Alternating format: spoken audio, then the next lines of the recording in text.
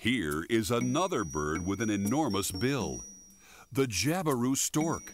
Standing 5 feet tall with a wingspan of 8 feet, this is one of the largest flying birds in the Western Hemisphere. In Belize, the locals call this bird Turk or Filimingo. With its heavy bill, about 12 inches long, the Jabiru catches fish, amphibians, reptiles, insects, and small mammals. Jabirus are silent and fly with slow, methodical wing beats as they cruise over the water looking for prey.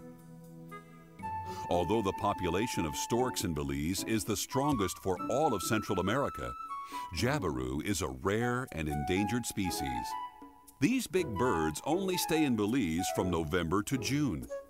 They nest at the top of very tall trees in the savanna.